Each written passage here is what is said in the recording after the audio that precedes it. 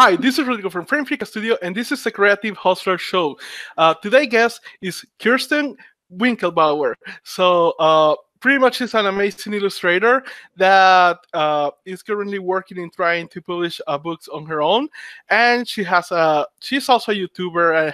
I have seen some of her videos, and they are amazing. And she has a lot of experience into illustration, and I will highly recommend. Obviously, in the end, we're going to talk about her social media, but her illustrations are amazing, and you should follow her. So, welcome, Kirsten. Thank you so much for having me. So, first of all, for the people who do not know about you, can you tell us a little bit more about your history? How did you get started into art? Pretty much what made you decide to choose this career? Yeah, absolutely. So I was born and currently live in the San Francisco Bay Area. I started drawing when I was really, really young. I just always really liked it. And after about high school, I realized like you could go to school for art. I didn't realize when I was younger that that was a thing. So I went to art school and decided that I wanted to do freelancing. And I got really into illustration, and I really liked the idea of working on personal projects and working on my own things. So that kind of gave me the idea to be a freelancer. And I've been doing freelance part-time and full-time for about 5 years now. Awesome. And when did you decide to go into freelance? Because I know there is a lot of people out there who would like to have like the job security and all that. And right now, at this point in my life, I do know many people who are freelancers and have their own freedom business and side businesses and go pretty much traveling around the world. But I remember back then when I was just starting out that this idea sounded like really exciting, but at the same time really scary.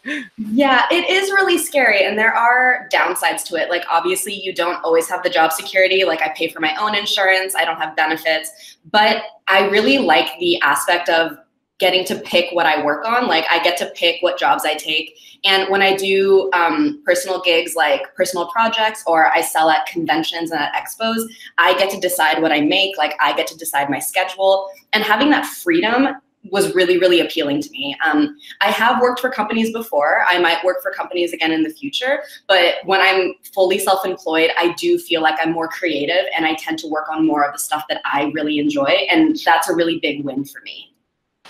And I see right now that you are like in an office. Let me ask you, are you paying like a co-working space or?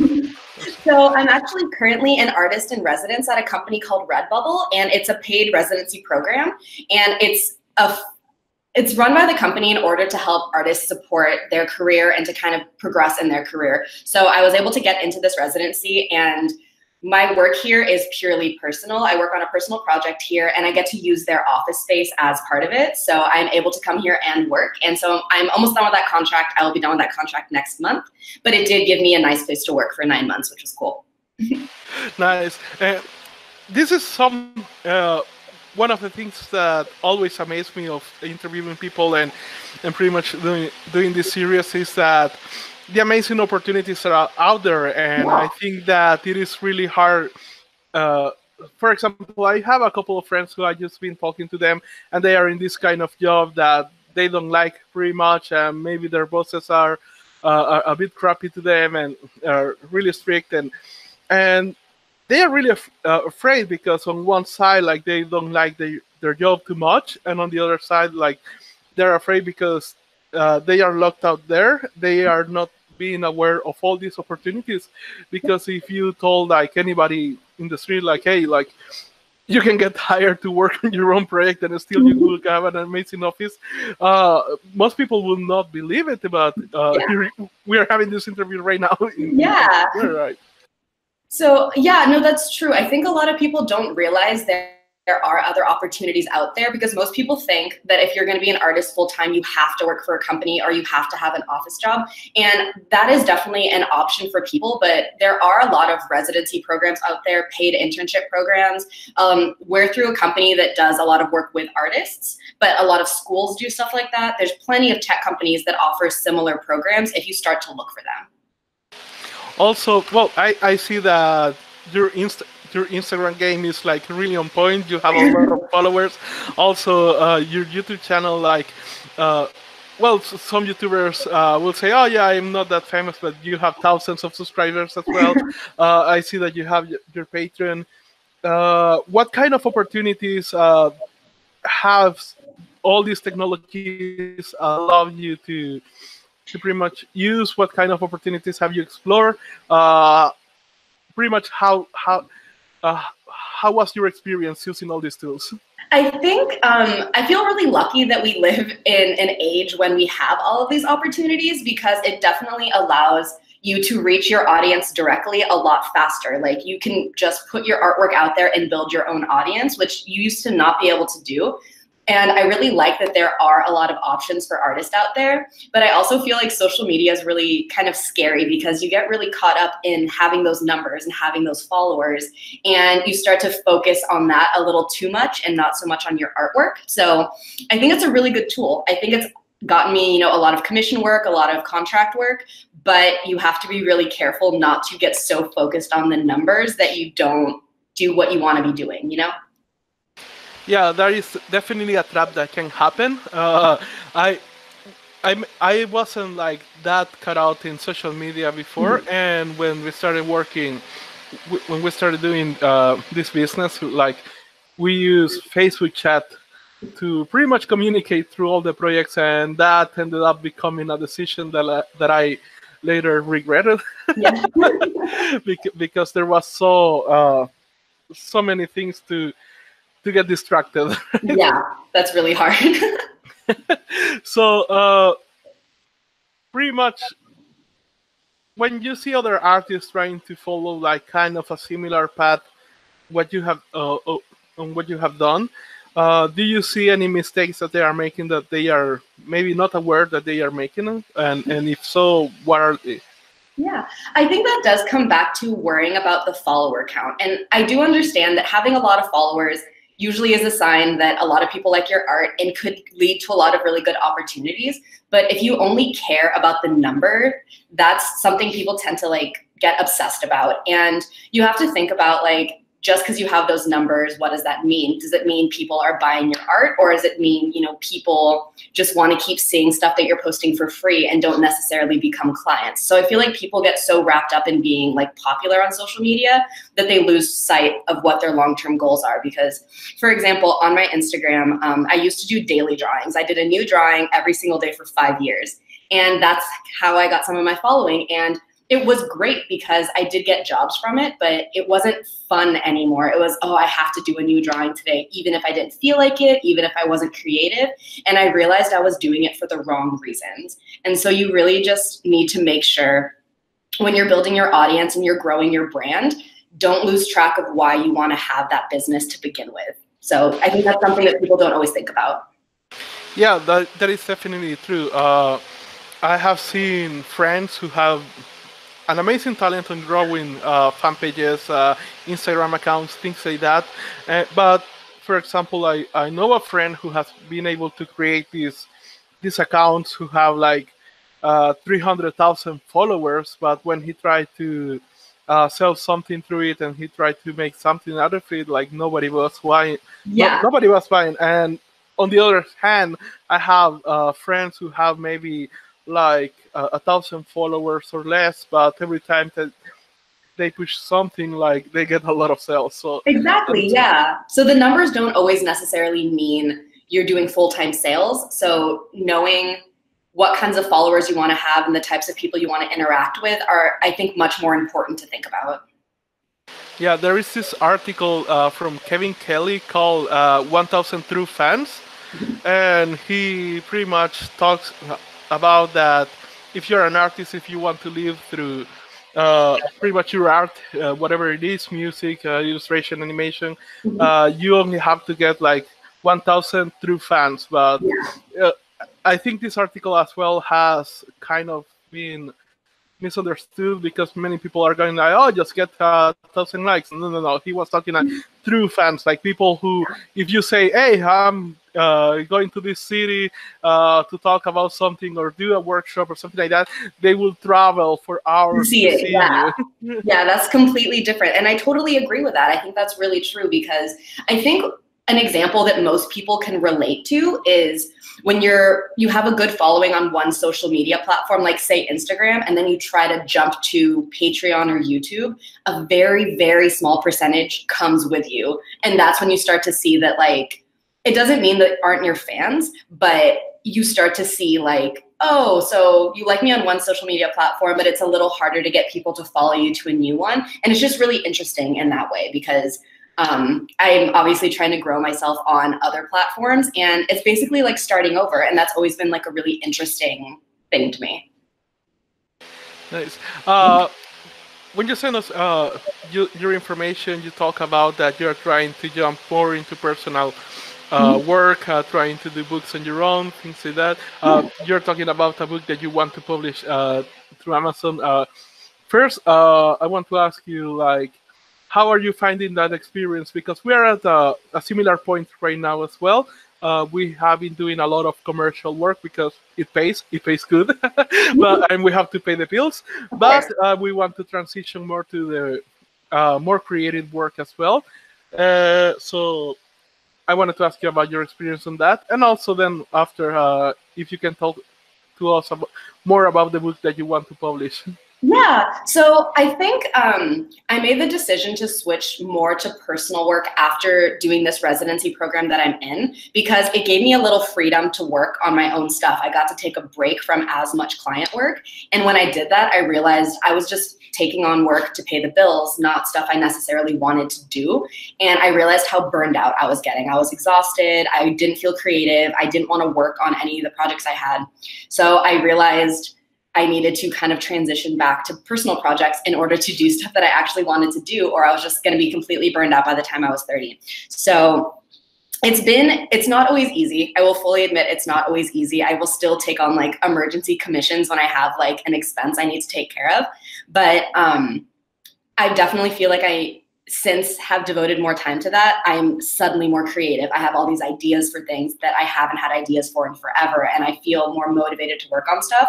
And that has been much more rewarding and gratifying than I thought it was going to be. And I totally understand that some people don't have the luxury of working on personal projects all the time, or they don't have the luxury of being able to work on them at all because you have to pay bills, and I get that. But I do think setting a goal for yourself and like a timeline for yourself for when you want to be able to start working on personal projects is really important, or you're just going to put it off forever.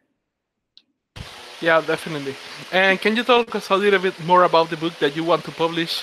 Yeah, so I was reached out to by an author who had written a children's story book, and she had brought me on to be an illustrator, and she decided that she wanted to do self-publishing. So she's doing it through Amazon Direct Publishing, and we are working out the contract right now in terms of number of illustrations, but we've started to work out the style. We've done some sample illustrations, and we're hoping to get that completed this year, which is really exciting. And yeah, she's going to be doing it through Amazon, which I think is amazing. Like, that wasn't a thing people had 10 years ago, where you could just direct publish and then use your own social media to just push your own book. Like, she doesn't have to get picked up by a publisher. And that's like crazy to me, because you used to not be able to do that.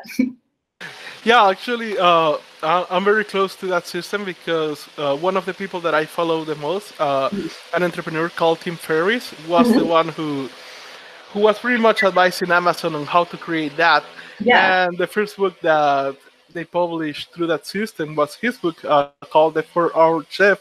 And it's funny because, for me, it is funny because that book became like the most banned book in the history, because Barnes & Noble and all these publishing houses were selling this book into their stores, because they were so angry that they knew at that point that, okay, the system exists, and at some point in the future, this is the one that is going to get us to bankruptcy. But yeah, we have now that system, so it's amazing. So, in terms of pretty much publishing your book, in this case, pretty much you have to trust your own marketing, because one of the jobs that publishing houses had was that they will help you out to market this book. Now you have to use your pretty much your following in order to promote it. Are you good with social media strategies? Have you worked similar projects before? Yeah, I'm definitely getting better at it. When I first started trying to market myself on social media, I didn't know what I was doing. But over the years, the nice thing about social media is it allows you to interact with your followers one-on-one. And so you can get a better feel for what people want and what's interesting, so you know like whether or not the project you're working on is going to interest them. And on top of that, like we have things like the questions in the polls on Instagram, where you can even ask, like, if I posted this, would you guys be interested? If I posted a link to this, would you be interested? So you can get a feel for how interested your audience is even before you publish, and you can post things leading up to it to kind of generate interest in advance. And that's really nice because you can control that and you can post the content that you want. So it is a learning curve for sure to figure out the best way to market yourself. But over the years, I feel like I've gotten a lot better at being able to do it, which is great. Yeah, that is something really true as well. I have a friend who pretty much he sells products online, and he has his following, and pretty much created a fan page of motivational things, and he sells mugs and t-shirts and things like that. And what he does is that when he wants to try a new product to see how it will do, he creates like a very simple page offering the product, and pretty much promote it to his page. And now if people want to try to buy it, there will appear a message that says that they are out of stock right now, but that they can input their email so they can get notified once he has a stock again. And that is a lie, pretty much. He hasn't produced anything yet, but he sees how many people has bought the item. Yeah. And if the numbers match, then pretty much he makes it, and now he has like the email list of all the people who wanted to buy. So yeah, that's great. yeah, that is something that he does. You mentioned as well that you were getting like overworked as well, and kind of frustrated when not doing your own work. So I want to ask you, when you feel like really overwhelmed, stressed, and unfocused, what do you have something that you do to get back to your center and keep producing amazing work? Yeah, this has been one of those things I've struggled with a lot over the past couple of years, and I'm still learning what works best for me. But what I have found, like when I'm super overwhelmed and stressed out, the first thing to do is just stop what I'm doing, because nothing makes it more frustrating and harder to work well than just trying to force yourself through it. And I feel like a lot of people feel like they need to just work through it, to like just push through it and get this job done. But we're more effective when we're well rested, when our brain has a second to catch up, you know, when we're taking care of ourselves. So the first thing I do now is I just stop and walk away from what I'm doing for 10 minutes just to collect my thoughts. And even that 10 minutes like resets your brain. And then you can kind of readdress what you're doing. And I've also found that having a really good sense of like a to-do list for the day, like learning how to prioritize and how to not overwhelm yourself in a given day, is super important, especially when you're self-employed, because it's super easy to be like, oh, I'm gonna do 17 things today, and that makes no sense, and there's no one there to stop you from saying that. So you have to understand your limits and know, like, here's the top 3 things I need to get done today, and just do one thing at a time. And you end up being more productive, because once you get a few things done, it kind of takes off on its own. But you really need to kind of start small and like let yourself be realistic about stuff. Yeah. You know, it's funny, but doing this question, like many people have told me exactly that, like to stop and rest and to do lists. And I even have this thing here, my productivity planner. And pretty much what it does is that I can only write like 5 tasks at most, and this will be like the most important thing in the day. And it sounds cliche, but it's true. And it could sound really simple, but when I go out and ask, like most people are not doing that. Like again, when as you say, when they get frustrated, like they just want to jump more into the work. It's like no, relax, sleep a little bit.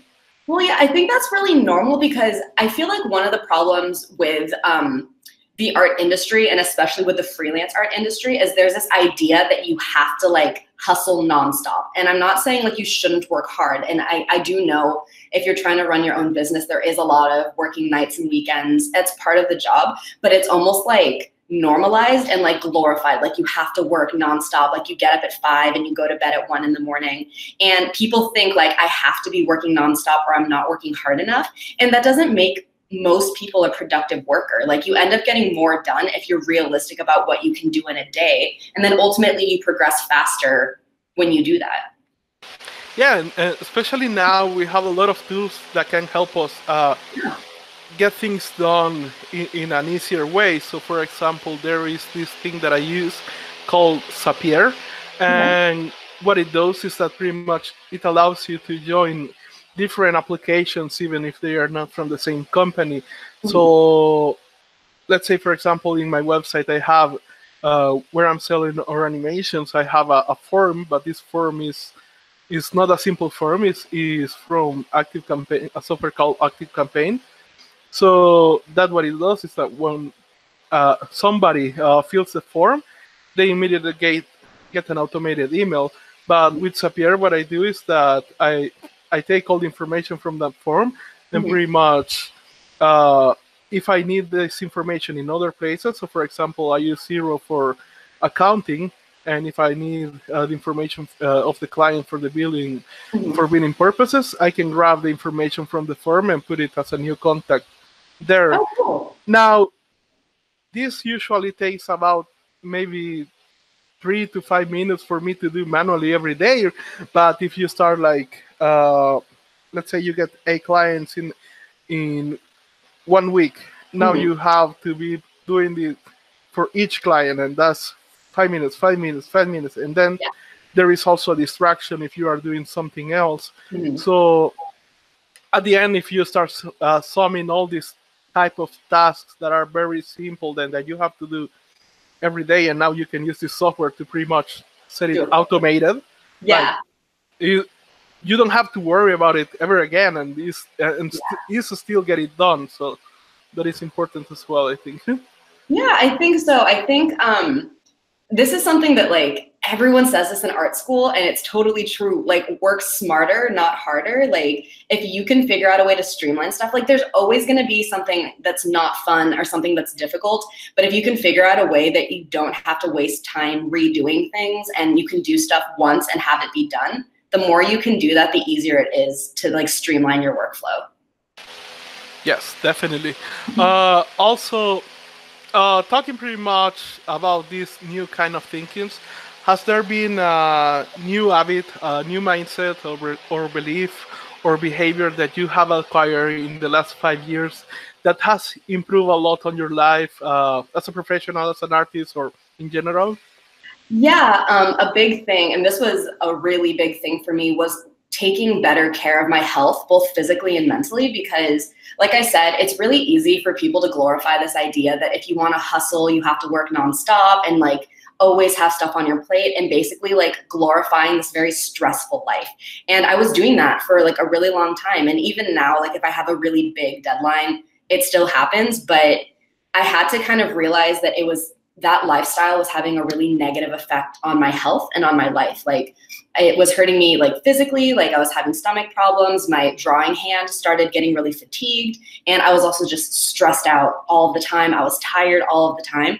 And learning that you can't be successful if you're not taking care of yourself, it seems super simple, but we tend to put our health on the back burner because we want to succeed. And it's become a very normal thing for people. So realizing like my everyday behaviors, things that are just like, don't stay up past 11 o'clock at night, like drink water every day.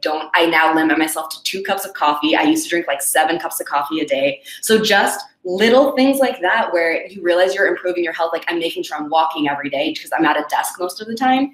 Little things like that have improved my physical health, and it's improved my mental health. Like I'm less stressed out, I'm less negative about stuff, and that has been such a life-changing thing for me. Yeah, that is definitely a big thing, and it's hard to get because when you're young, like you can do a lot of crazy stuff and not feel it. Like I used to be able to be awake for 3 days in a row and still be functioning. Now, like if I stay awake from one day to another, like the next day I'm completely in zombie state. Like I cannot think well. I barely can see. There's a lot of things going wrong there. Yeah. And so, and that's true. Yeah, that's totally true, because you sometimes think, like in college, I used to pull all-nighters all the time in college. And then when I switched back to freelance, I'm like, it's okay that my schedule's busy. I can just pull an all-nighter. And the first time I pulled an all-nighter as like a 20-something, I was like, oh my God, like I need to sleep for 3 days. Like I couldn't, it was awful. So I don't do all-nighters anymore. Yeah, definitely. Well, a warning for everybody who is young listening to us: once you have 25, everything starts coming down. Like, Yeah. take care of your health. That's when it happened when I turned 25. So yeah, take care of yourself when you're young. So, have you ever had like something that felt like a failure or an apparent failure that has set you up for a lot of success, or something really important and good happening to you in the future? You know, it's interesting. Like I actually recently did a video on this. I think people look at failure as like a really negative thing. So a lot of times people think like because they failed, they messed up, and it's just like a bad thing that happened. But I think in general, failures are really just roadblocks that teach us how to work around things that have happened and kind of teach us how to move on and do better the next time. And so failures in and of themselves have been really good for me because they do teach you kind of how to have a thicker skin and how to do better and how to kind of improve yourself. So for example, the residency program that I'm in right now, I didn't get into it the first 2 times I applied. The first time I got rejected pretty much straight out. The second time I made it to like an interview portion, but I still didn't get picked. And so it took like 3 years before they contacted me and we actually got to this point. And when I initially got rejected, I figured it's because like I'm not a good enough artist, or like, you know, I'm just like not cut out for this. And then I realized it was like, you just need to improve your skills a little bit, learn how to do a better application, learn how to do a better project proposal. And so that taught me how to like update my portfolio, how to propose things to jobs, like how to pitch things, how to apply for residencies. And so now if I ever want to apply for another residency, I feel much more confident because I learned what I did wrong from getting rejected the first 2 times. So a lot of times it's not a failure, it's just a learning how to do it better next time. Yeah, I think that is really important, like to learn how to learn from these kind of things. Yeah. Because I see many people who get discouraged, like they try something and then they get rejected, and that's it for them. Like they never try again. It's like no. Learn from this. Like you can ask, like you can literally call them and ask, like, hey, I would like to learn. I would like to improve. Can you tell me what are the reasons why you didn't choose me, so I can improve on this application? So but that is something that most people don't do, I think. Because it's hard, especially when it's something really creative. I feel like our art is very personal to us, and when we pitch personal projects or we pitch like our own personal artwork and it gets rejected, like that hurts. It's kind of like, oh my God, I worked so hard on that. How do you not like it? And it's really easy to think it's because your work isn't good, and that's not necessarily it. It could just be it wasn't the right time, it wasn't the right employer, it just wasn't the right situation. And I think it is something rejection is a big part of the art industry, and knowing that it's not a personal thing against your art makes you have to think about it that way, so you can look at it as a learning experience, not as like a thing to make you not want to do it anymore. Yeah, I think I was very lucky on this kind of mindset in the beginning, because there were a lot of things that I had pretty much installed in my brain without realizing it from the very early stage. So I didn't, failure didn't scare me a lot. Like, for example, with my friends at a very early age, we love this show called Jackass, and and we will do this stuff. Like, I still have a couple of recordings, like in the very early days of phones having cameras, and the resolution is horrible and all that, but we will go like, hi, I'm Rodrigo Flamenco, welcome to Jackass, and do something very, very stupid just for the fun of it. And I still have scars from it, but sometimes so what I love from Jackass was that sometimes they had like a very stupid idea and they would just go do it, and sometimes the result was amazing, and sometimes it was just stupid, but we all laughed. And that kind of thing, that kind of thinking was the same that I applied to many ideas in entrepreneurship. It's like, It's still funny for me because many people come to me and say, "Oh, but he's smart." It's like, no, no, no. I'm stupid enough to try things that most people will not try. Exactly. You kind of have to risk a lot of stuff in order to keep moving forward. Like you have to have something go wrong or have something fail or have someone reject you. Like you have to. Like otherwise, you don't know what that feels like. And if that, I don't know anyone who hasn't been rejected a million times or hasn't done something that other people are like, oh, you shouldn't try that. Like sometimes you got to do it. And a lot of times it ends up being good that you took that risk. So it's a really good mentality. Yeah, and also I have mentors who taught me like really well that done was better than perfect. So that Yeah. is something that also moved things forward. Yeah. I had an experience with my first business that I put a lot of work into my website because I was offering web design back then. And because I was offering web design, I wanted my website to look like really good. And I worked into the website for 3 months to look really good. And then I went to look for the clients and I got my first 3 clients and none of them watched my website. And I realized like I could have gotten these guys like 3 months ago without doing anything. Yeah. And from there on, like I never went that crazy into perfectionist mode ever again.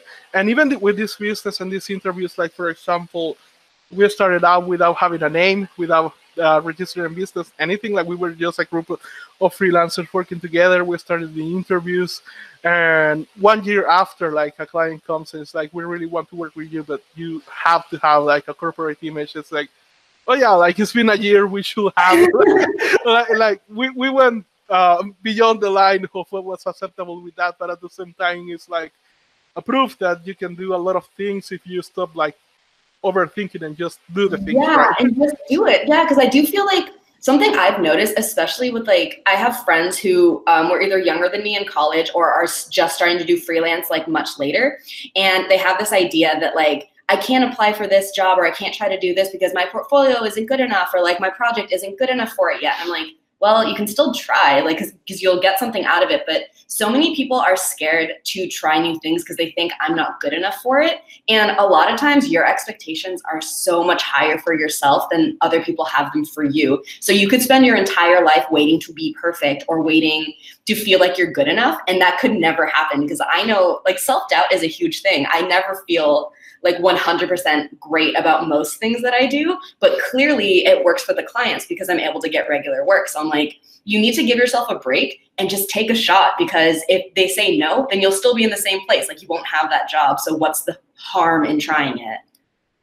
Yeah, and this industry is like really, really good. Like for example, again, like we didn't have a website, we didn't have a name, we didn't have anything, and yet I started like sending emails to people to interview because at the beginning we still did, not only we didn't have anything to show for, but we didn't knew anything. Like we are not from the US, so we didn't know how the industry worked. And it was like, we were like, okay, how can we learn? Like, oh, ask people who have done it. So we started like pitching people, and we got the first 8 episodes of this interview show like that, and without anything to show for. And many of them were like, well, we got Tamur, we got Robert Kondo. They already had an Oscar back then. Like we had the Steven Silver, and people were like coming to me and it's like, how did you get these guys? And it's like, I just sent an email. I just sent a tweet. Exactly. That's such a good example. Like that's totally it, because the worst, and this is interesting, the worst someone can do is say no to you. And everyone thinks that's like terrible. Like, oh God, they said no. But people say no to you all the time. And truly, it's not the end of the world if someone says no, and that is the worst that can happen. So just do it. Like, because if you hadn't asked, you wouldn't have had Robert Kondo and Steven Silver on here. Like you wouldn't have if you didn't just ask them. And look what happened. Like, yeah, pretty much. And again, like as you say, like people go like, oh, but I'm not ready because I don't have this title or I don't have this qualification. It's like, I didn't finish college. I don't have a title. I'm from a third world country. I have a huge accent, and back in the day it was way worse. Pretty much my camera was shitty. The microphone that I had was shitty. I had a lot of noise around the place where I was. Like everything that could go wrong with that was wrong.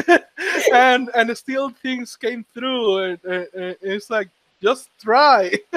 see what happens. And again, like you say, like people think that this is a no will be like devastating, and many of the time it's like, oh no, but because I'm busy right now, but look for me in 1 month, Yeah. 2 months, and that's Yeah. it.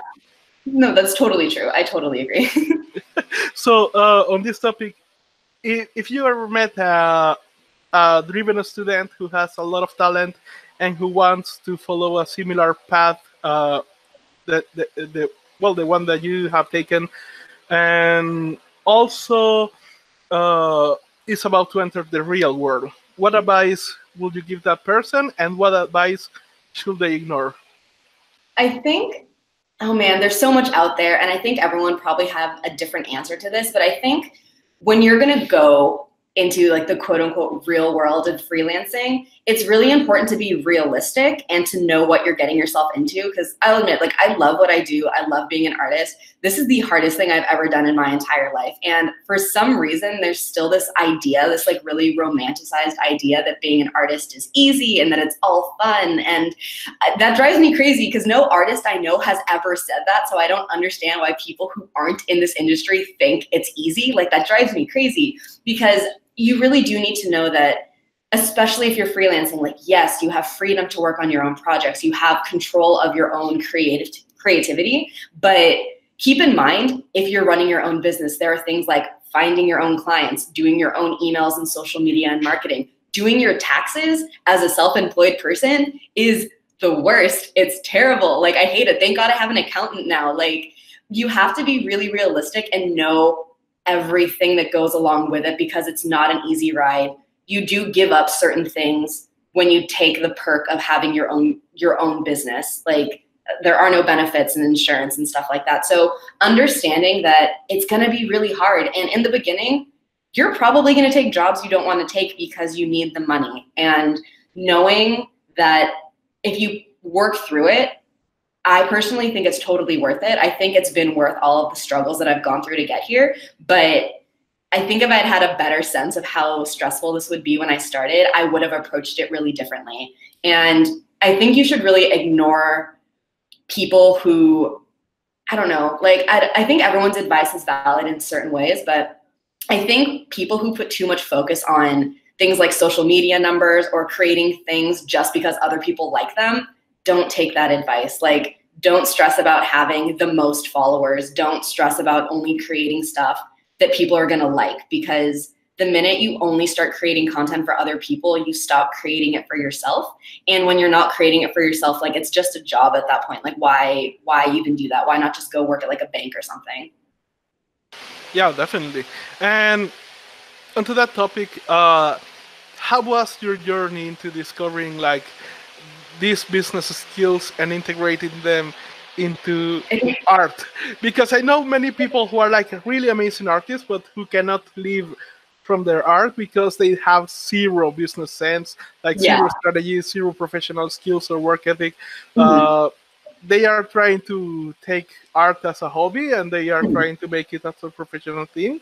And there is this book called The Spark and the Grind that I think it really hits that point where you have to have this yin yang kind of stuff. Like, okay, like, yes, all this part that you have about art, like your dreams, your emotions, and all these things is good, is valid. But you also have to have this other kind of corporate thinking, let's say, or business skills that have to match this thing, and you cannot have one or the other. And especially in creative industries, we have seen companies who have billions of dollars in their pockets, like creating games or movies that are cash grabs, and it is horrible. Like, you can really taste when something is being done just to get money. And it does, and when it comes to the art world, it doesn't feel quite right, and it doesn't have that passion behind it. Or there are also like these amazing pieces of art that, because they didn't have like the commercial skill set into it, they didn't got maybe known worldwide, or they didn't get the reward that they deserve. So I think there is I think there is a balance. How did you went about pretty much discovering this other side? So I think that is something that a lot of, especially young artists, think is I'm good at drawing, like, you know, and there are plenty of talented young artists who are super talented and they think, oh, this automatically means money. I'm just going to put it for sale somewhere and someone will buy it. And I think understanding the business aspect, I think I was able to figure that out a little bit earlier because I actually, before I was full-time freelance, I did a lot of side jobs and part-time jobs. I worked in retail a lot. I did a lot of business stuff for people. And when you know how to sell stuff to people, it's transferable to whatever you're selling. I used to work at kind of a higher end boutique, and it wasn't on commission, but there was definitely like, they encouraged us to like sell stuff to people on the floor. So you had to know how to like grab someone's interest and explain how to sell stuff to them. And that has been particularly useful when I do like conventions, like comic conventions or like expos and stuff like that. I know how to get people to come into my booth. I know how to do a sale because I have had to do that before. And that was so much more valuable than I thought it was gonna be like when I was in retail. But that has been a big part of it. So I do think having some kind of history with selling stuff to people is valuable in and of itself, but also I think just the acknowledgement that you need to focus a very big part of your time on social media and marketing. Like if you want to be someone who's selling your own work, you have to be comfortable sending out those emails and those phone calls, which was hard for me. I'm introverted and I have a lot of anxiety. So emails and phone calls are hard for me, but I had to get past that because it's part of your networking, and you have to know that you're going to have to reach out to tons and tons of people in order to get like a couple of people interested in you. And so I think that like realizing like just putting my art out there wasn't good enough. And I realized that really, really early on. So learning how to get people interested, it took some time, but it definitely grows on itself. Like the longer you're on social media, the more people you interact with, it gets a little bit easier. Yeah, definitely. I think there is also this idea that selling is kind of sleazy or bad or things like that because we have this, I don't know, this archetype of the sales guy who will say about anything just to get your money. But I think there is also this lack of understanding as well. I think we all have the experience where we had to buy something that was really expensive, and when we bought it and used it or got it, we were really happy about getting it. Yeah. And I think that art is like, if the art is good, art does that every time. Like, yeah, if the art is good, like you're happy of pretty much buying this, and yeah, in those cases, like if you have the skills to and your product is really well, like it's really good, then it is good that you combine those two skills, because at the end, people will be happy to have that from you. And if they are happy, they will come again, like over and over. And that's the thing too. It's like, I don't want to make it sound like artists are out here like waving people down and like dragging them in to buy their stuff. It's really what we're trying to do is make it clear to people that this is art, it's a thing that we make, but it's still a product. And if you enjoy it, if this makes you feel something, if you want to look at it all the time, realize that by paying for it instead of just asking for it for free on like Instagram, you're allowing me to make money so that I can continue to make things for you. Like, it's one of those things where people unfortunately don't always see art as a product that's worth money, because they're like, oh, I love it and it makes me feel something, but I can just look at it. Like, why am I paying for it? And it's like, what you're paying for is the people to continue to create that for you to be able to live. And so I think a big part of the sales thing is not pushing clients too hard, but getting the point across that they're asking for something that not everyone can do. And all we want to be able to do as artists is to continue to create those things that make people feel something. But I mean, you can't pay rent with exposure, so it's still a business. Like, we're still people who need to buy groceries. So I think getting clients to understand that is a big part of the sales pitch as well. Like, know that you're supporting a person. This is not you buying something at Target or like at a big company. It's, I'm a person who does my work in my office, and you're supporting me as like an individual who's just trying to get by. Yeah, I think this is a point that is being understood more and more thanks to the internet. Yeah. And obviously the news usually cover negative things. So but I think we can see it when, let's say, for example, there is a trailer of a movie people don't like, and you can see in YouTube that everybody goes like, and they just don't go to see the movie to pretty much get the point across that, okay, this is not something we want to see. Like, please don't do more of this stuff. And usually that's what the news cover. But there is also a lot of cases where something amazing comes out, and everybody's like, bye, bye, bye, and everybody and we have this interview with these guys from Team Cherry, who created this game called Hollow Knight. Now the game costs only like $16, but it's one of the best games I play. And if you look for this game everywhere online, like, you will see that everybody loves this game, and it's like really huge. And you can see, like, when you learn that these guys were only 4 guys working in their basement, like 1 programmer, 1 animator, 1 musician, and the marketer, and they did this massive world. And something that I didn't know when I interviewed them is that in order to kind of save on expenses, all the animations that they did it on Photoshop, not even in After Effects, but just to save a little bit more money. And it's like, that's crazy. Like, you animated on Photoshop. Like, how do you even do that? And people do see this kind of effort that they have put. And pretty much everybody went out of their way to buy this game and made it a huge success. And also this other game, Cuphead, as well. Like, you could see the passion in these guys, and yeah, like, everybody went just like, okay, here's my money. Like, keep doing more of this stuff as well.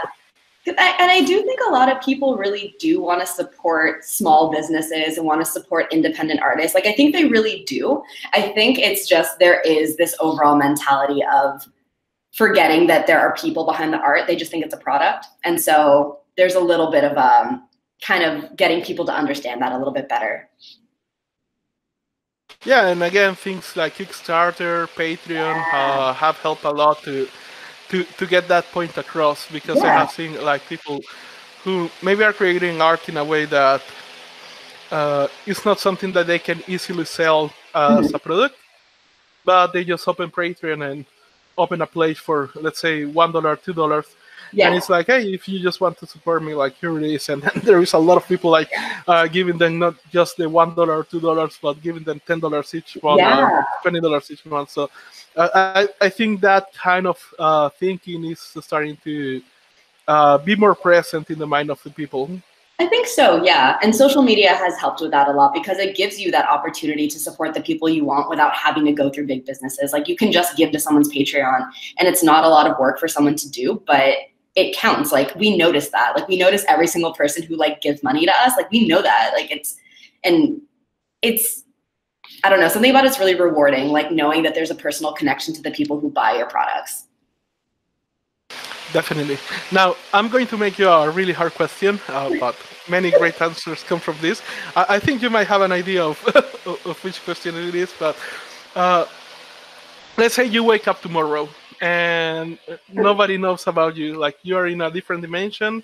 You have your house, you have all your tools, your knowledge, skills, but you don't have portfolio.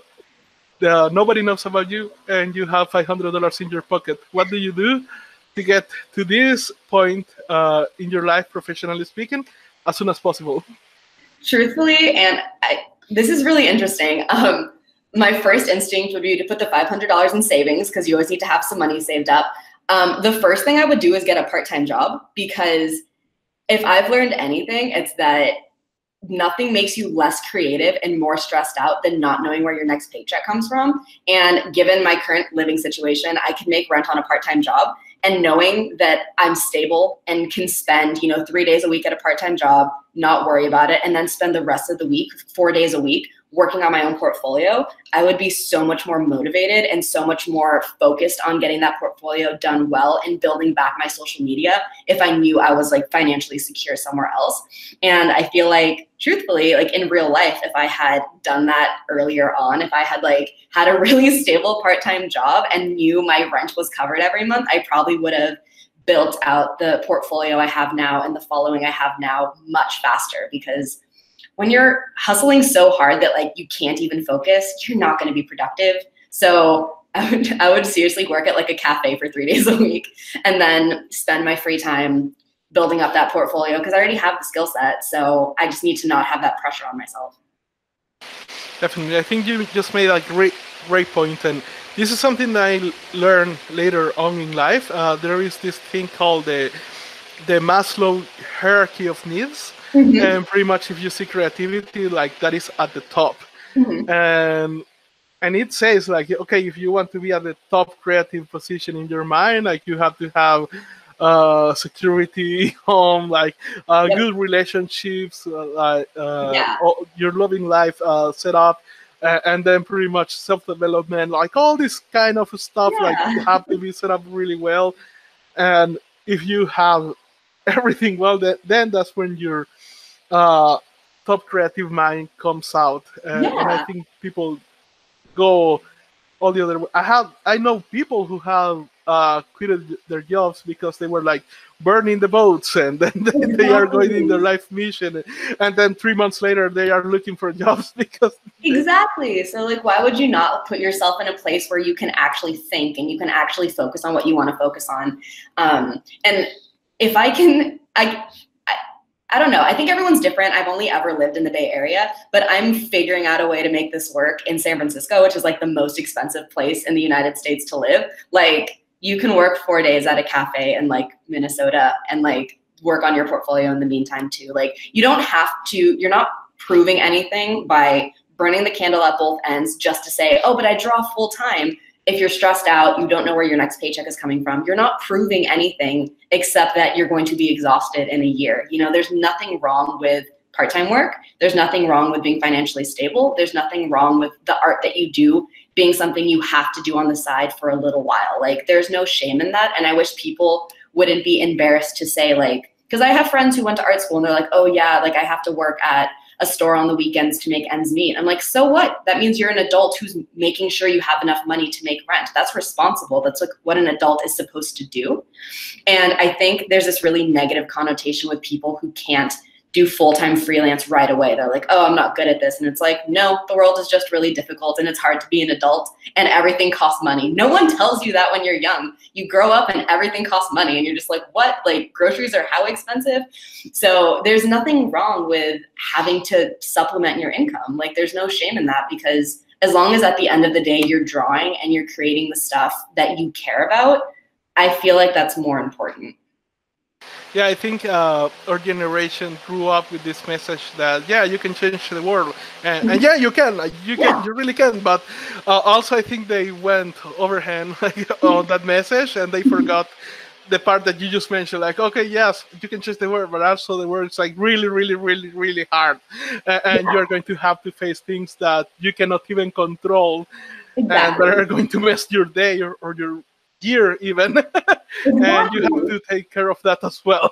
Exactly. Yeah. So I just, artists in general, at least everyone I know, we're just trying to get by. We're trying to do the things we care about. Like, that's why people do art, because it's something that they enjoy and they have a passion about. So ultimately, that's what you should be focusing on, not like the notoriety, or not like being able to say like, I am, you know, lead art director at Pixar. Like, that's great. If you are, like, that's amazing, but there's nothing wrong with you if that's not your situation, as long as you're doing what you care about. So I want people to realize, like, yes, you can aim huge and a lot of people will get there, but like, you can't get kicked out of your house while you're trying to do that. Like, you still need to like take care of that as well. Yeah, for example, in my country, there is this contest that they are giving money to people to make their own animation pilot, but they have this idea that they will be able to do everything in 8 months, and even selling the idea of animation is like, and when I started in these interviews and starting to get more the community, I found out really quickly that it takes years to get an idea approved. And even if you are like at the top of the games, for example, Fred Seibert and Gendy Tartakovsky, like incredible famous producer with an incredible famous director that are at the top of the game, they took 12 years to get Samurai Jack approved. It's like, okay, and you are thinking like you can do this in 8 months? Like, no, that's crazy. that's some high expectations there, but ooh. Yeah, right. Definitely. So, is there any advice that you would like to give before we end this interview that you think is important that is not being talked enough in the community, and also that we haven't mentioned into this interview yet? I mean, I feel like we touched on this, but I do think just keep in the back of your mind, please take care of your health. In art school, they tell you so much about how to prepare for the industry and how to learn to hear no and how to like prepare your portfolio. No one ever tells you like how bad it is for you to be working like 12 hours straight. Like I'm 28 and I already have fatigue in my drawing hand, which I'm gonna have to do treatment for. And it's just like, no one ever talks about that, like how your body can be affected by overworking it. And so please make sure you're taking breaks, make sure you're drinking water every day. So many people just forget to drink water, which is crazy to me. Like make sure little things in your life are healthy. And I just want that to be like, you can't keep making art if you can't get out of bed in the morning. So make sure you're taking care of yourself. If something feels wrong, listen to your body. That's really important because, yeah, art is kind of the #1 thing on our mind, but you have to be functioning well to be able to do it. So just make sure you're taking care of everything in your life. Awesome. If people want to find you, where will be the best place to do so? So I do most of my posting on Instagram. You can find me at instagram.com/Winklebeebee. I also post videos once a week on YouTube, also username Winklebeebee.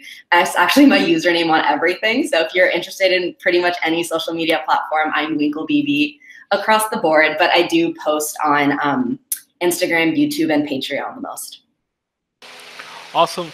Thanks a lot for giving us your time and all your knowledge for this episode. I really appreciate it. No, thank you so much. It was really, really fun. Thank you for having me. So this has been the last episode of the Creative Hustle Show. If you like it, please click the like button below. And if you're seeing it from the website, share it with your friends. Until next time.